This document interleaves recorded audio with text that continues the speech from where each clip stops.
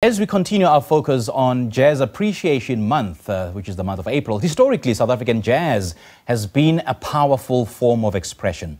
Artists like Hugh Masekela, Miriam Makeba and Abdullah Ibrahim use their music to bring attention to the struggles of the country. And today, South African jazz continues to evolve and thrive, with a new generation of musicians pushing the boundaries of the genre and incorporating contemporary influences. Now, with a career marked by a deep commitment to the genre, our panellists brings a unique perspective to today's discussion on the state of South African jazz. Please join me in welcoming Mmatsheko Mosito, Tšeliso Monaheng, Mathabo, Masemola and Gwen, Ansell, who will join us virtually as we celebrate Jazz Appreciation Month and explore the vibrant sounds and stories that define this beloved genre. A very good morning to you, all of you. Thank you so much for joining us. Welcome. Thanks for the invitation. Thank you. And a good morning to you, Gwen, over there. Good morning to you and my fellow panelists and your watchers. Hi, this is Gwen. Indeed, indeed. All right, I'm going to start with you. As we continue our focus on Jazz Appreciation Month, the big question is, what does jazz music mean to you? Well, jazz music means a whole lot. I think it is a very important music. It is music that is as ancient as time itself. And when you really trace, you know, the time from slavery to where we are now, it really has carried humanity. And as somebody that works in the space of radio, I think, I mean, it is my personal discourse actually this is why I'm on radio, to promote this music, to, you know, to sell the story of who we are as Black people, and also to sell the idea that jazz music is not Sunday music, that it is everyday music, that it is the reflective music of the people, because it almost demands that of us, doesn't it, for us to just sit with ourselves and actually, you know, listen to the lyrics, listen to the messaging in the notes. So for me, very important genre, and it's wonderful to see the resurgence of this music in this day and age. I quite like what you said, that jazz music is not Sunday music, because I've often heard people say, I know, why are you listening jazz music on a Wednesday? You're going to listen to that on a Sunday. No. I mean, how do you change that, that mindset? How do we bring that mindset shift, that jazz music is everyday music? Well, I think if you look at what's happening in the space currently with contemporary jazz, it is everyday music. And I think because we live such demanding, such busy lives, you know, taking a moment to listen to your favorite jazz artist can almost make you present in the moment. So I use the example of there is no such thing, for example, as old and new music. I don't see music in that linear fashion. It's timeless. I think, especially when it comes to jazz music. So being able to listen to an album by Sakile, for example, from 1984, right now, it can really speak to your present and future in a very profound way, and it can help you in your daily life. It can help you with your spirituality, which is a big theme universally at the moment. It can help you to find your contribution, and I really like what the contemporary jazz artists are doing now, because they're really pushing the boundaries and really just breaking down those walls for creativity. For, I mean, I think of artists like Nduduzo Makatsini, Bokane Daya, Tandintuli, who are pianists, but they're also using their first instrument, you know, their voices as well, to kind of expand on ideas and expand on storytelling, because we really do need to be active in writing ourselves into history. 100%, 100%. Very important. Now, Tšeliso, just picking up on the point that she said, that there's no old music, there's no new music, because music is music after all, and it's timeless music. And as a writer yourself, why do you think it's so essential to document the stories of emerging jazz artists? Oh, man, because I'm personally tired of Europeans owning the narrative all the time. Tell me about it. You know what I mean? Like, all the time when we need to know about certain people, we should ask for grants, you know, to fly overseas and go to their institutions. You know what I mean? So to me, it's about owning what it is that is ours. Yeah. Because, you know, there are fairly accessible means now also. So why are we not utilizing those means to kind of, you know what I mean? Yeah, yeah. Yeah. And tell it yeah. as we see it, because we are on the ground as well. You know, Sure. we're not engaging from a removed position. These are our people. These are the homies. These are people that we hang out with. So why not? Yeah, and you know, what's at the bedrock of jazz music is not just the lyrics, it's not just the melodies or the beat, but it's the storytelling element that is so vital in the entire architecture of jazz music.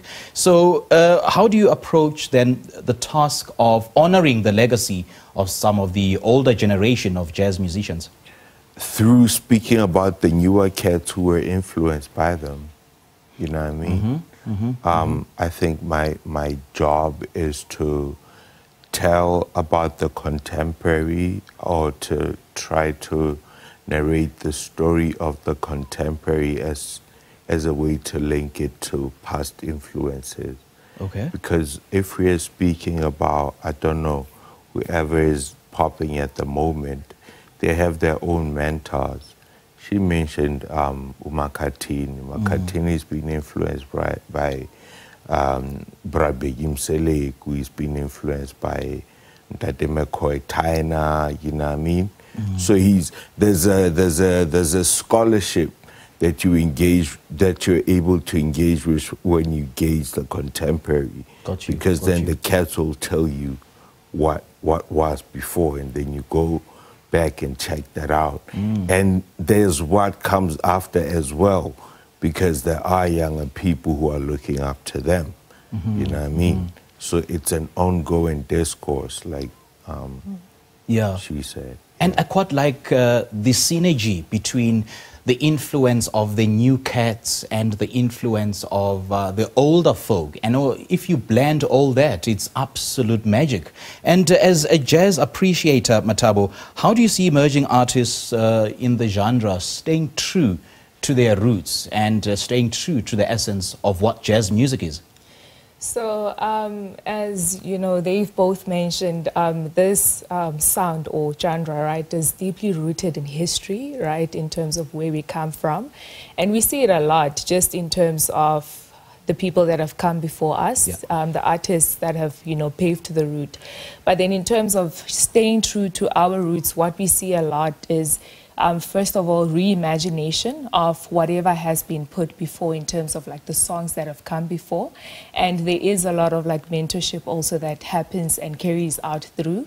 And also we see, you know, staying true to people's roots through how much history we still find in today's music. You know, it could be music that comes this year or whatsoever, but there's still that reflection that says these are the societal issues that we are faced with, but in essence, those actually have a linkage to our history and the past that we have as a people. So there is, you know, deep roots that go in terms of first mentorship, but also a revisitation always of where we come from as a people and the history that we are anchored in terms of the music. Okay, you're making very interesting sentiments there, and I want to pick your brain on whether you think jazz music should be susceptible to adding a bit of creativity, creative flair, and just adding different influences in jazz music as per the new cats would do in terms of injecting their own creativity, or do you think that jazz music should just be left as it is? No, so I mean, creativity is definitely there. There's a lot of creativity. So it's not just recycling of the music. It's like creativity, and there are elements that we see that are very like different from what we are used to. Would it not dilute the whole essence of jazz music though? It doesn't. It really doesn't. In as much as we infuse what we see is actually like an infusion of what's new, and you know, there's a sense of like new people that come into the music, and with them coming in, there's like new ideas. So we cannot keep the genre like in its purest form, but at the same time, there are roots to everything that we find, and there's like adding on to that. So we actually see a lot of creativity without taking away the roots. I guess each to his own, man, because Yeah. my dad wouldn't agree with you. Definitely, there's different He's an schools of ardent thoughts. jazz lover, and Yeah. I raised this argument, this question with him, saying that imagine jazz and amapiano, imagine jazz and kwaito, for instance. Now, Gwen, let me also bring you into this conversation. Now, we are in a post-COVID-19 era, and in what way do you think the COVID-19 pandemic has had an effect on jazz musicians and their performances? That's a very good question. Before I answer it, I think I ought to go back to this issue of Sunday music. Yes, yes, because please. one of the ways in which we can stop that is actually sitting right there in your studio. If broadcasters broadcast it in more slots at more times of day, in more days of the week, then it would cease to be Sunday music. So I think perhaps take that back to your managers. But to go on, I know they're watching. Great. Let's hope they're listening too. In terms of the state of South African jazz post-COVID, I think we've got to separate out the state of the music, which, as everybody has said so far on the panel, is possibly richer and more interesting than it has ever been. But since the root and bedrock of jazz everywhere lies in collectivity and in improvisation, Yes. you have to say that collectivity goes back through time. And that is why jazz artists build on those who have gone before as well as looking forward. And the improvisation, of course, is the way in which they do. And of course, jazz and amapiano are already cousins. A lot of the ideas in amapiano actually came out of South African jazz. And the pianist Don Laka has already created kwai jazz. So this stuff that you're talking about is going on and will continue to go on because musicians are improvisers. But in terms of what COVID did, it had a very negative effect on the state of individual musicians and on the state of the places where they play, like venues. Those venues that survived are living on an economic knife edge, which means that they are not able to offer artists very often what they need. Studios have increased their fees. Some venues have decreased to pre-COVID levels, under pre-COVID levels, the fees that they are able to pay to artists. Meanwhile, costs are going up. We all know that the cost of living is going up. Sure. And artists have to carry a vast number of unpaid expenses, rehearsal, transport, all of those things. And in that situation, you actually have to ask, there's brilliant music being made, but how far is all of this sustainable without a stronger economic model and without more appreciation from policymakers that artists are not, they may show a wonderful display on stage and the most magnificent artistry, but they're going home and having to make a trade-off between paying their kids' school fees and upgrading their instrument. Yeah. And in these challenging times, how have you seen the jazz community come together, in terms of bringing this sustainability that you're talking about? And what are some of the initiatives that have come out to support the more established and the emerging jazz artists? I think artists work together. This is another instance of the collectivity which lies at the core of jazz. Yeah. Artists do work together. They find gigs for one another. They network.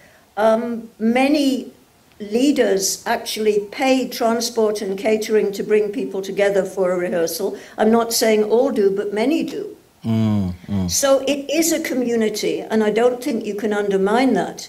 But given that everybody is struggling, you can't rely on people to have the resources to do that constantly and consistently. And we need to be looking at what city authorities are doing to make venues more accessible, to support transport for everybody, not just for artists, but it would be an enormous assistance to artists. Yes, sure. To make our cities safer at night, so more music could happen there. All of these things, although they're not specifically directed at artists, could be an enormous support to artists. Indeed, indeed. Mmatsheko, do you want to share with us your personal experience of, playing jazz music as a DJ and the impact that you believe this will have on your listeners?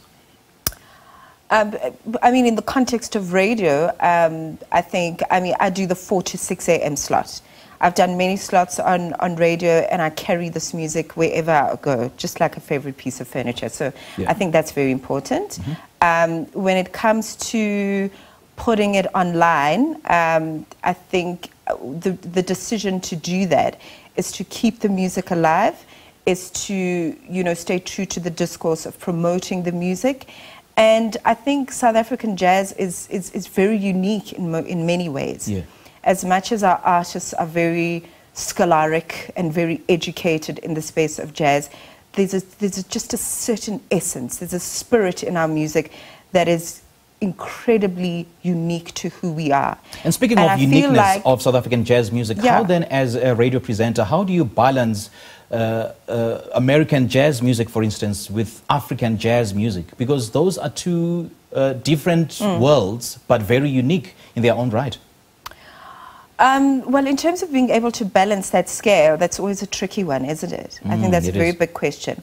But you've also got to kind of be intuitive as somebody on radio, be a social observer. Yeah. So just look out at what the people need, what they're going through, what they're reflecting on, where their stance is on issues of liberation, of freedom, we've got an election coming up, what their thoughts are.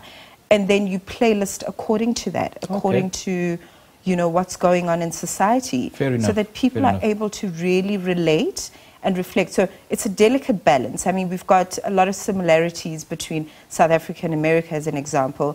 They've suffered years of segregation. We've had apartheid, the civil rights movement in the States. So there are many artists overseas that we relate to, from your Herbie Hancocks to, I could go as deep as Ornette Coleman, your Oscar Petersons, etc. So being able to really be intuitive in how you playlist, being a social observer is very important, and then playlist accordingly. Indeed. Yeah. Now, Tšeliso, in your experience, what unique challenges and opportunities come with balancing the documentation of new and established jazz musicians? Sorry?